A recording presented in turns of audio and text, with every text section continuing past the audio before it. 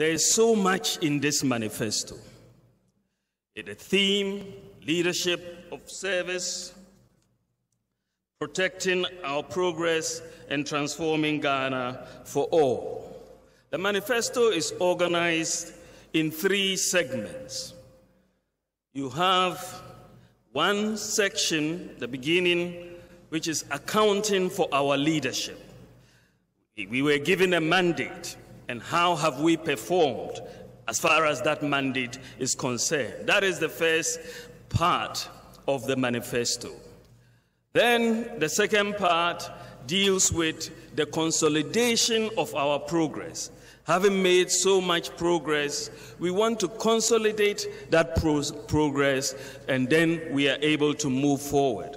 And the third part is the acceleration of growth, the plan for acceleration of growth. So these are the 3 parts of the manifesto that the various presenters were putting together so beautifully. Of course, we are all reminded from the very beginning the mess that this government inherited from the mismanagement of the economy under the previous government, with doomsaw, collapsing NHIS, and so on. It was a mess, including a collapsing banking sector and financial sector. So we promised to fix this, and we proceeded to fix the broken economy, invest in critical and national infrastructure, and make the government machinery work. I would go to briefly talk about the accounting section of the manifesto. In this section, we list all the achievements that we have actually chalked in our 3.5 years in every sector, 17 sectors in all, and we have listed all the achievements. There are 289 separate promise categories, and we have listed over 300 achievements that we have in 3.5 years. Over 300 achievements. And so when you read the manifesto, you will see that we have fulfilled at least 80% of our promises. That is massive for any government in its first term. 80% of our promises. And when you look at all these achievements, you realize that sector by sector, we have really performed better, much, much better than the previous NDC government. So that is the issue of accounting for our progress. Then we go into consolidating our gains or consolidating our achievements. And here we want to make sure that post-COVID, we are able to consolidate all the achievements that we chalked and then be able to move the country forward. So this is consolidating our achievements in agriculture, in industrialization, the infrastructure, and so on. So we have so much to consolidate, and all these achievements that we talked about, free SHS and so on, we are not going to let them go. We are going to continue and deepen them and implement them and consolidate them for the benefit of all Ghanaians. The final section of the manifesto deals with our accelerated growth agenda. Of course, as the economy is very key. And if you want to accelerate growth, you have to tackle some of the key bottlenecks going forward. And our number one priority is to stimulate growth, development, and investment in the real sectors of the economy. The real sectors that make the difference, particularly in agriculture, industrialization, digitization, ensuring macroeconomic stability, and engendering the economic transformation of our country. So if you look at the industrialization segment of what we are trying to do going forward. We want to support the made in Ghana products, including supporting the use of local raw materials. The COVID experience has brought the Ghana Beyond Aid into immediate action, where we are going to be more self-reliant as a country and as an economy. So we are going to focus on more made in Ghana. We will renew our emphasis on component assembly, not just in automobiles, but also home appliances and light manufacturing in general. We will deepen and expand the 1D, 1F, and we will focus on implementing the integrated bauxite and aluminium industry, as well as the iron and steel industry. The preparatory work for these two industries is now complete. The legal framework is set, and in our next term, inshallah, you will see Ghana realize the vision, the long-held vision of building an integrated bauxite and in aluminium industry, as well as an integrated iron ore and steel industry, which will be based in the northern part of Ghana. As we add value to our raw materials and our minerals, we will also be passing into law a mineral revenue management law, similar to the petroleum revenue management law, which will be a first in this country. In the area of agriculture, we will accelerate the activities under the Planting for Export and Rural Development. We'll accelerate the implementation of the greenhouse village concept and our efforts in expanding our agricultural mechanization centers, as well as promote import substitution with a focus on rice, sugar, and poultry. Rice, sugar, and poultry are areas where we spend a lot of foreign exchange. But our vision is to make Ghana self-sufficient in the production of these three key commodities that we have chosen to focus on in the area of import substitution. When you come to education, it's very, very important that we consolidate the free SHS and the free TVET programs and deepen them. But beyond free SHS, we are concerned also about tertiary education. It is very important that we note that the link between tertiary education and economic development is very, very strong. Countries which have high tertiary enrollment rates have much higher levels of economic development. If you look at South Korea, the gross tertiary enrollment ratio in South Korea is 94%. If you look at Ghana, our gross tertiary enrollment ratio is less than 17%. So if we are to catch up and build the human capital that will help us transform the economy, then we have to get more enrollment into the tertiary sectors.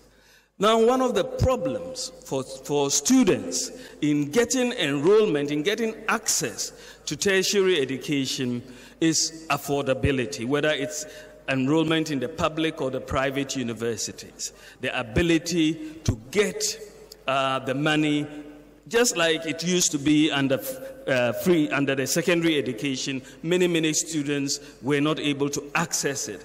There is also a bottleneck that we are trying to address, because when the senior high school students graduate, many of them will look to go for tertiary education, and we have to facilitate their ability to access tertiary education. So we have a major promise, a policy initiative, which will say that all tertiary students, except teacher and nursing trainees who will be on allowances. But all tertiary students will now be able to get the option to obtain a student loan without the requirement of a guarantor.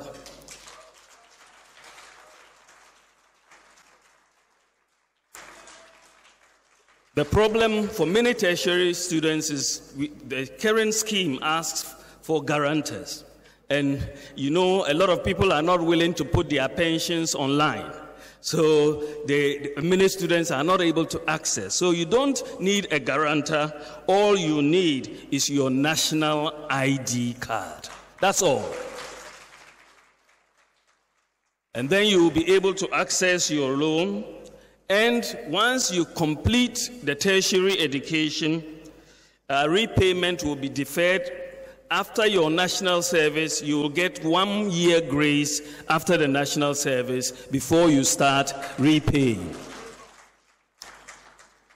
So it's a major tertiary education initiative to enable us improve access to tertiary education as well. We are also going to implement the $219 million Ghana Accountability for Learning Outcomes project. This is known as the Gallup project, and it is a project for which the funding has already been secured. And what is this project about? We have identified 10,000 low-performing schools in Ghana. Their performance is quite low. And we have got this program where we are going to target these 10,000 schools and improve their performance by giving them additional funding in addition to their capitation grants, and also support the teachers additionally so that they can raise the levels of performance of these 10,000 schools so that they will not be left behind. This is the Gallup program that we are going to be implementing. In addition, we want to make sure that we focus on education in the Zongo communities. So we are building in each of the 16 regions. We are building model senior high schools in Zongo communities in the 16 regions. So we have 16 model senior high schools in the 16 regions of Ghana in the Zongo communities. Of course, one of the areas that has not received enough attention is in the area of special needs education. And we are going to focus on special needs. A lot of our children who are suffering from autism or cerebral palsy and other special needs need support. And government needs to support many organizations who are in the private sector trying to also help. And we're going to increase the resources and infrastructure for special needs education across the country. We will also expand infrastructure to increase access to professional legal education. This is one area that the limited infrastructure in the law school really limits intake. And so there's a lot of frustration with many prospective lawyers not able to get in. So we are going to help expand the infrastructure needs so that we can get more people who are able to study. We will also complete the provision of free Wi-Fi at all senior secondary schools and public tertiary institutions. The process has started. A contract has already been awarded, and ECG is also leveraging its fiber network across the country. And even before the end of this year, we will be starting from the ECG perspective on the tertiary institutions. But inshallah, by next year, we expect most of the work, if not all, our senior high schools and tertiary to have free Wi-Fi for their studies. Then we look at health, which my good friend Okoboy talked about. We have a major program in the health sector. We have Agenda 111, which used to be Agenda 88. We're going to build district hospitals wherever they are none, 102 in all, 2 additional psychiatric hospitals, and 7 regional hospitals. 6 in each of the new regions. We are building the regional hospitals in the 6 new regions, and 1 in Western region, in addition to the rehabilitation of Efiankwanta Hospital. So that is a major infrastructure area that we are going, and it's the biggest healthcare infrastructure that we are going to be putting in place for many, many years. We will focus, ladies and gentlemen, on health promotion and prevention as part of primary health care through the National Health Insurance Scheme to achieve universal health care. It is important for us to note that 95% of the disease burden is already covered under NHIS, primary, secondary, or tertiary diseases. It's already covered. And children, the elderly, and vulnerable groups don't have to pay the NHIS premiums anyway. So if you say you are going to offer free primary health care, it's almost meaningless. Because if you have free primary health care and you don't have an NHIS card and you go for a checkup and they say go for secondary treatment, what are you going to do? So our focus is going to be on the promotion and prevention of, primary health, and promotion and prevention as part of primary health care.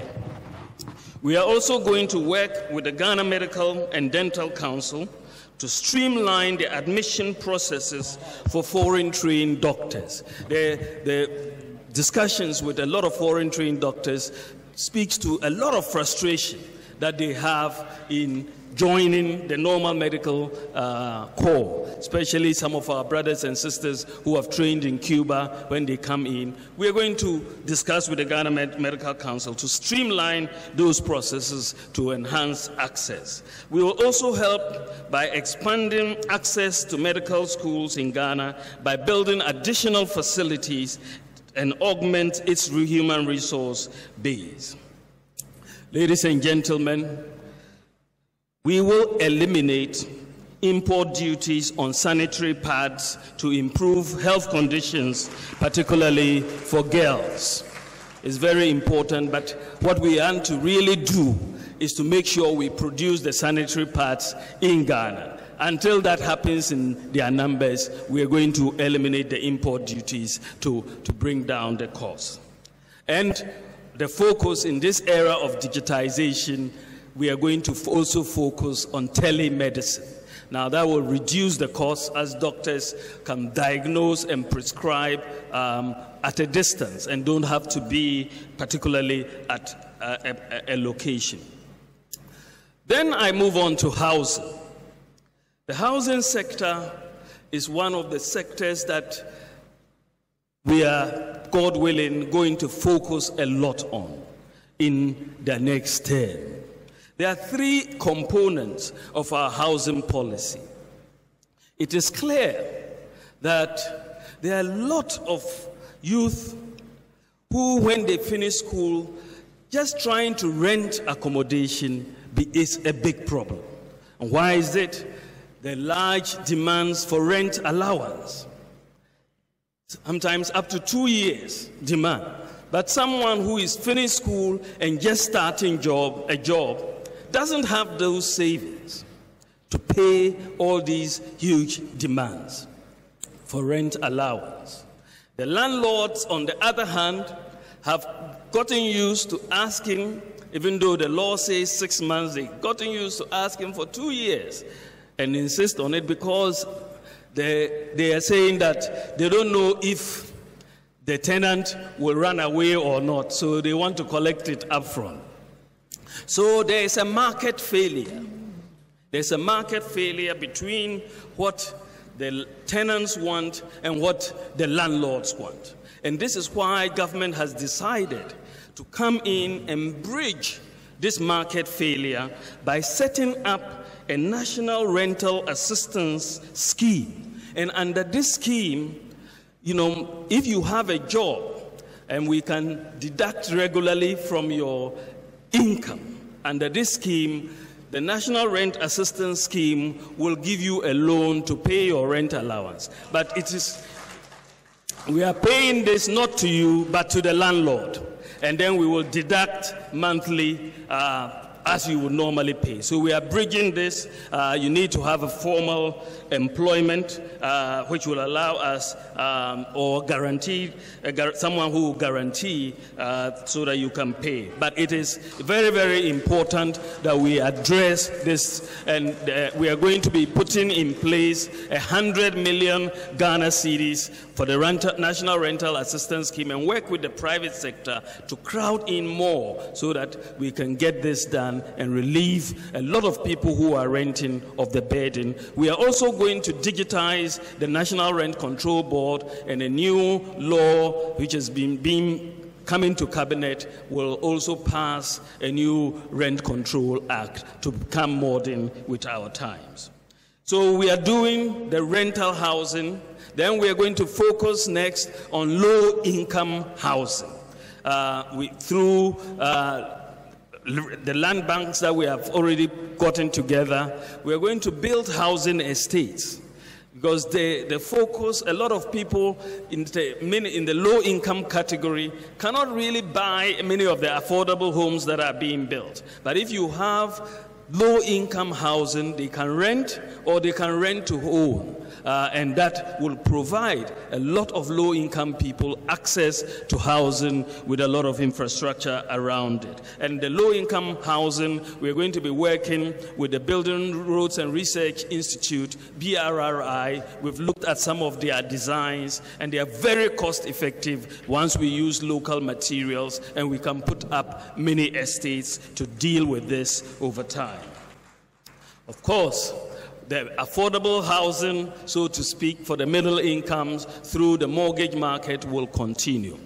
But a third aspect of the land housing area is a reform or the complete digitization of the land administration in this country.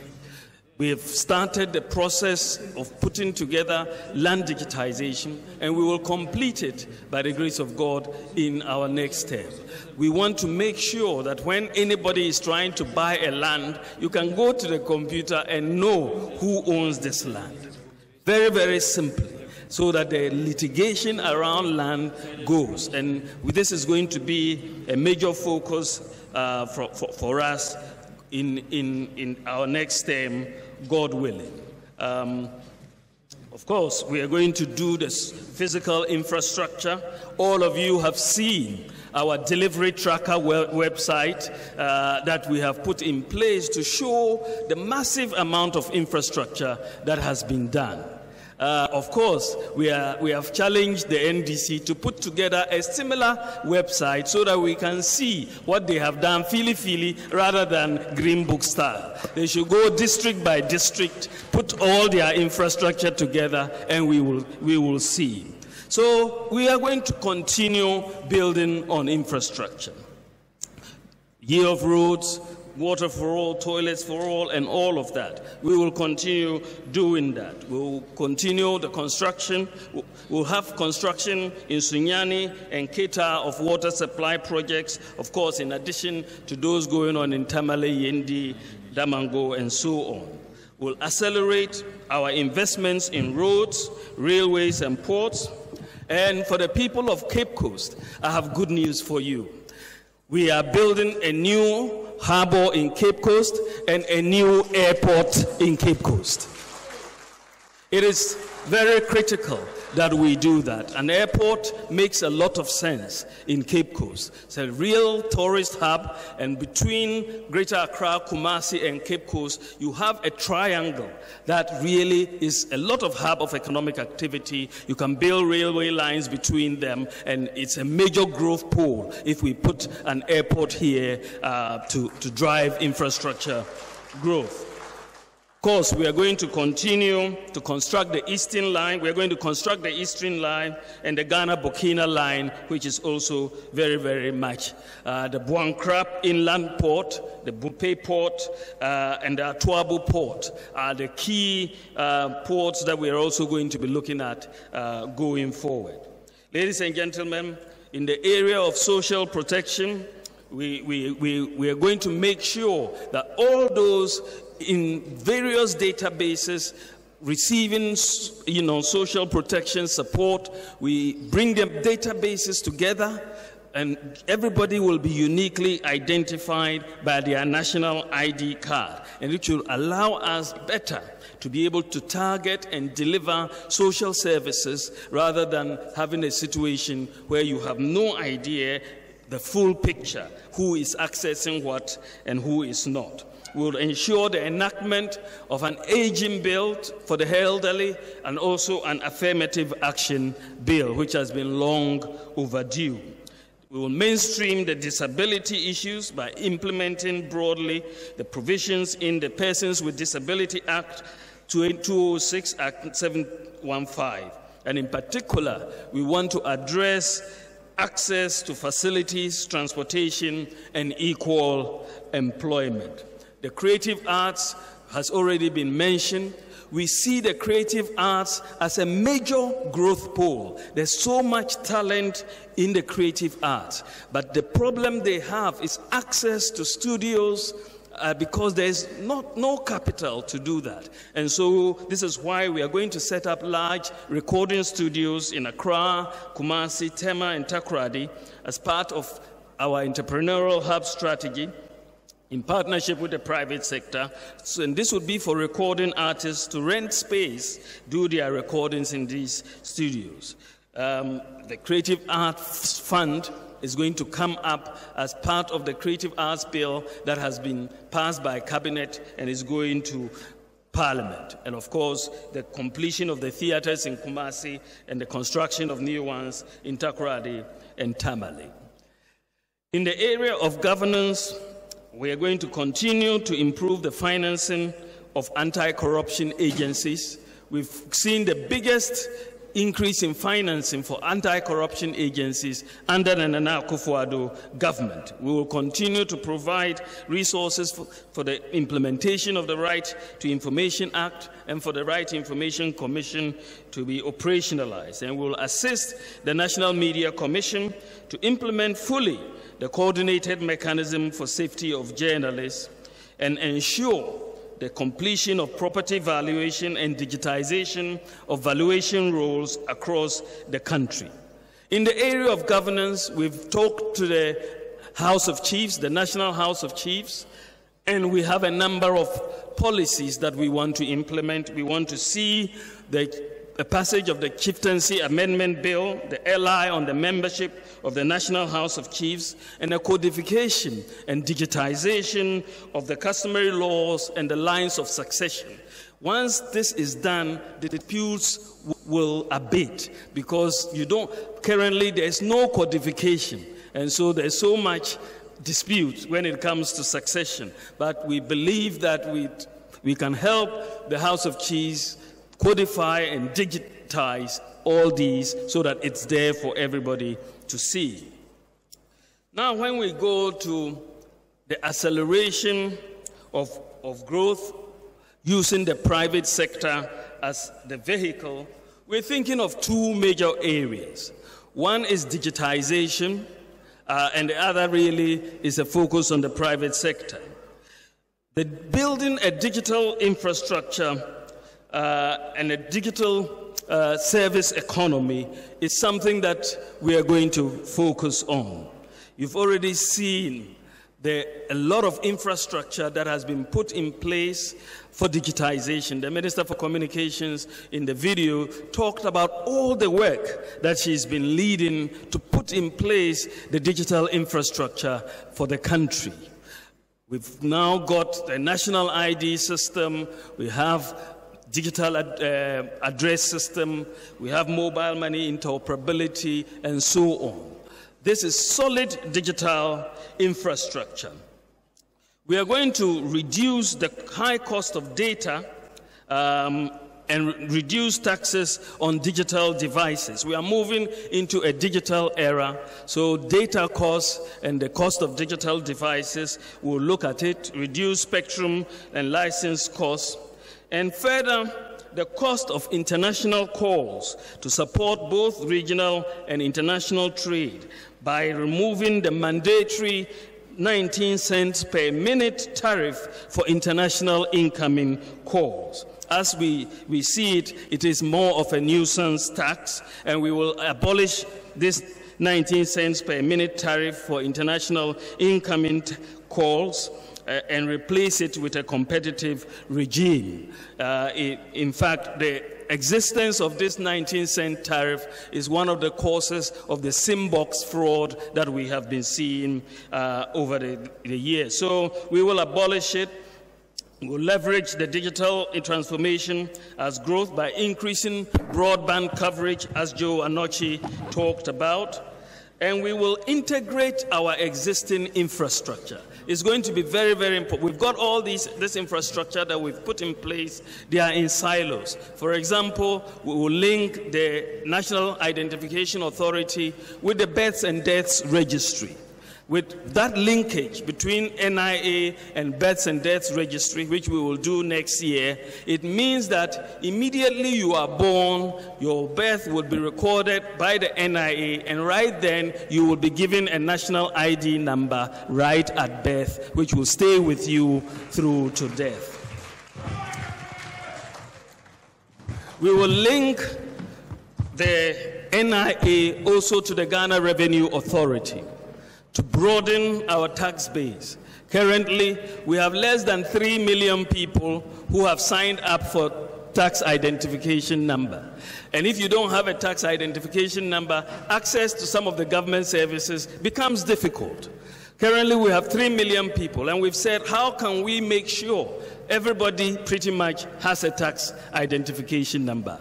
The answer is simple. We are going to convert every NIA number into a tax identification number. So if you have your NIA card, your NIA number will be your TIN number, and the matter is finished. And by the beginning of next year, we should have at least 16 million TIN numbers, and that changes the economy. It broadens the tax base and brings everybody into the formal economy. And so this is what the sort of thing that we are going to be doing, linking all these databases with the anchor being the national ID card. Of course, we will put together a national data center. We want to develop Ghana as a regional hub and leverage on the Ghana's position as the Secretariat of the Africa Continental Free Trade Area. Will build a financial services hub, a mining hub, aviation and logistics, petroleum, automobile, tourism, and a digital services hub. We are in the process of focusing on all of these areas, and we are going to make Ghana the real trade hub in the sub-region and become a regional hub. That is the way we are going, and there's no reason why we are not going to be able to do it. Ladies and gentlemen, we have another major issue as far as the private sector is concerned, and that is access and the cost of finance. And government wants to support the private sector and the public by addressing this major bottleneck, addressing the access and the cost of finance. How are we going to do this? We have 4 initiatives that we are putting in place. First is the National Equipment Leasing Policy. We have a problem, generally, that every time we want to buy capital equipment, whether it's cars or photocopiers or whatever, we pay cash fully for them. But once we buy these vehicles, our maintenance culture is also very poor.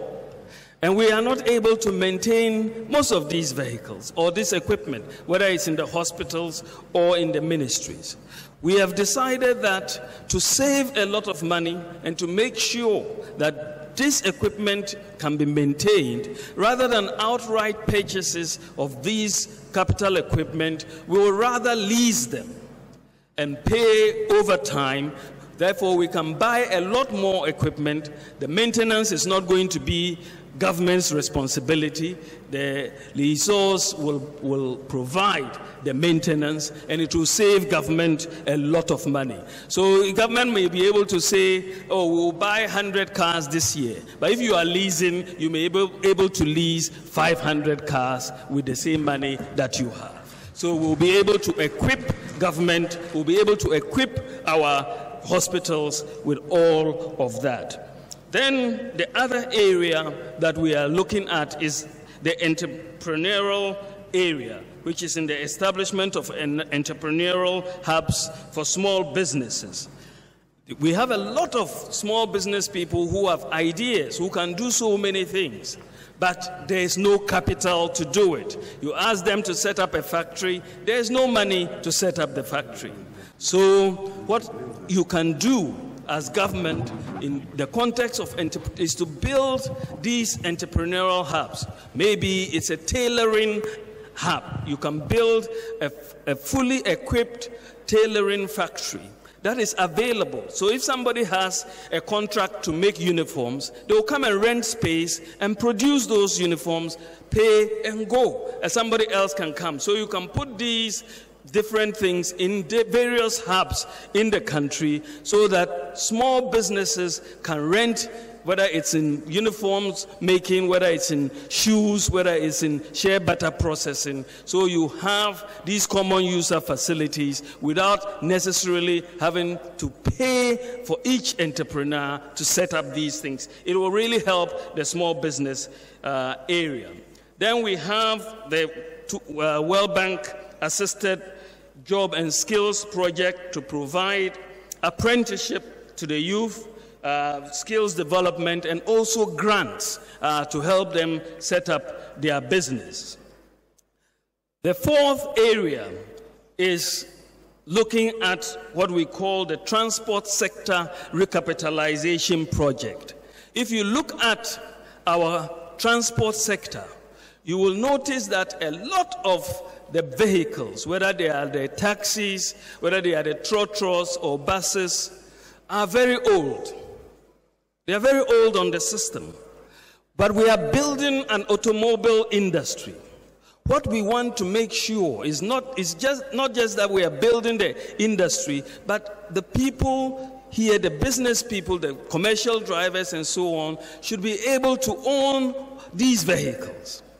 So we are setting up a transport sector recapitalization project so that we introduce a government-backed lease-to-own scheme where the existing commercial operators can essentially exchange their vehicles for new vehicles and pay over time, because these vehicles are going to be assembled or manufactured in Ghana. So you exchange your existing trotro for a new one, and then you will get payment over time. And with this, you don't have to pay import duty, just like with the VWs or Toyota manufacturers or Kantanka and so on. You are not, because it's being made in Ghana, you as a commercial driver or bus driver or whatever, you are not going to pay import duty because it is being made in Ghana. So with that interlinkage between government coming in, between the commercial operators on one hand and the manufacturers on the other hand. The commercial operators don't have the capital. Again, there is market failure. And when there is market failure, government will come in to bridge the gap between the manufacturers of the vehicles and the users of the vehicles by providing a government-backed scheme so that every trotro driver who wants to exchange their car for a new one will be able to pay over time. They don't have to pay upfront for the new bus or the new trotro. And when we do this, we will breathe life into the local industry, because you have to need parts, manufacturing of parts, and boom, let essentially there be a boom in the automobile industry. And Ghana will become a center for West Africa. Many people will be coming here to buy these cars. And of course, we will also reduce accidents on our roads, because you have new cars and road safety will be done. Finally, improving the business environment. We're going to, for businesses, introduce a single business identifier. Just as you have for individuals with a national ID card, you have that for businesses, so that across interaction with government, there's one number, and that can easily be done, because whenever you register a business, you have a number anyway. A business registration number is given, so that doesn't require new registration. We'll just make sure that is your unique identifier. And we want to introduce regulatory flexibility for micro, small, and medium enterprises in their compliance, because there's so much hassle under the current dispensation that we see for many micro, small, and medium-scale enterprises in complying with taxation and so on. So we want to introduce a simplified tax regime for micro, small, and medium-scale enterprises with a very flexible one, and make sure that they can file their taxes online on their mobile phone, and make it so simple so that tax collectors from GRA cannot come in and harass them for non-payment of taxes. In fact, we will totally discourage payment of taxes or levies in cash. You will do it on your mobile phone through mobile money. You will not have to pay any collector any cash. We will also want to reduce the cost of power. This is a major problem for businesses. We have so much in losses from ECG. About 40% of the power that is produced is lost from ECG, and also from transmission. And we are going to introduce new technology from the ECG perspective. They've piloted a new remote sensing technology, which is working very beautifully. And this is we're going to begin implementation. ECG have done so well in piloting this remote sensing technology. And I have some bad news for those who are stealing power. With this remote sensing technology, it will no longer be possible to steal power from ECG, and we will make the money to make sure we reduce the cost of power, and everybody will enjoy it. So, ladies and gentlemen, this is broadly what is in the manifesto. These are the initiatives that are going to help us to drive growth. Of course, this is a summarized version, and I ask you to read the manifesto, get the details. But at the end of the day, I will close by asking, why should you vote for more for Nana?